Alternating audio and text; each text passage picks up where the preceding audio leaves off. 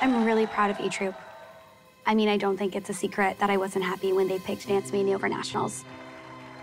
But it ended up making them better dancers and better people.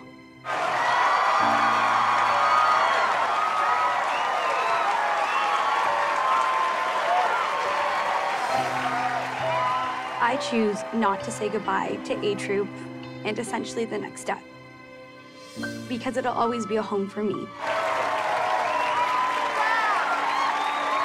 I can't really think of a better way to go than at the end of an amazing dance. Watching her leave kind of makes it all real that I'm on my own now. I'm running the studio. I'm gonna have to make it work somehow.